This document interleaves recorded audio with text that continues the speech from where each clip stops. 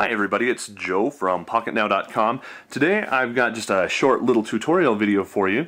You'll see on the table in front of me is my Google Nexus 1. Now what I did in a previous video is I loaded up a custom ROM on this phone. It is unlocked, so I can do all kinds of cool stuff like that. But now I want to go back in time. I want to restore a backup that I made earlier. To do that I have to boot up into recovery mode, so I hold down the down volume button and the power button at the same time, and I let go of the power button, and you'll notice here is my bootloader, and in just a minute it's going to flash with another little menu. There you go. And I'm going to use my down volume to select recovery and press power to select. That's going to reboot the phone into recovery mode. That'll take a minute, so I'll be right back. Alright, we are up in the Android system recovery. This is the raw Nexus 1.7, and what we're going to do is we're going to go down and select backup and restore. The important part to remember about restoring a backup is you have to have backed up first. If not, you don't have anything to restore from. So we're going to go ahead and select backup restore. I know I've already backed up before, and I've already restored from this backup as well. So we're just going to come down here and do NAND restore. In here we've got two different restore files that are kind of cryptically named. We're going to choose the latter of the two.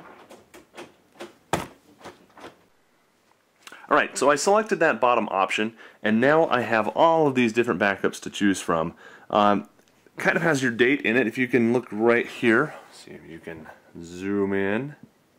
Okay, that bottom one says that it's 20100424 with some other stuff after it. Now I happen to know that it is 2010 and it is April the 24th, and I've only done one backup today, so that's the one I want. I'm going to go ahead and select that one. It says, hey, are you sure you want to restore this? Press the trackball to confirm. So I'll do that. And it starts restoring.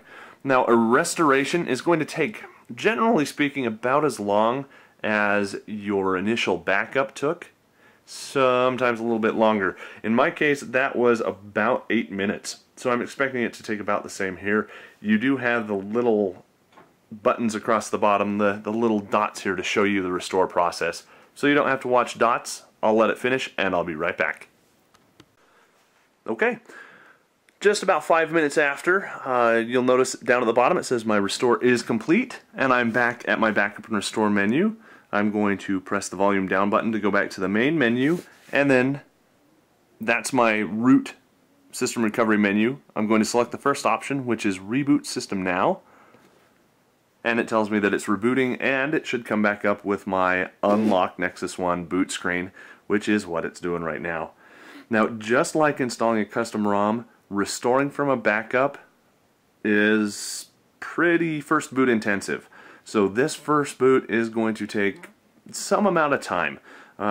You should plan on it being anywhere between 15 and 20 minutes the first time.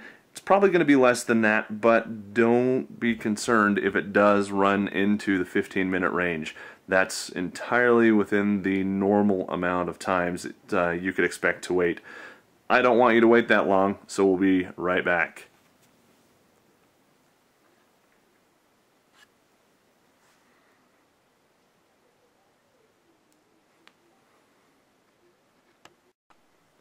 Okay, and just like that, the boot has completed, and I am at my stock Nexus 1 boot screen, or lock screen rather.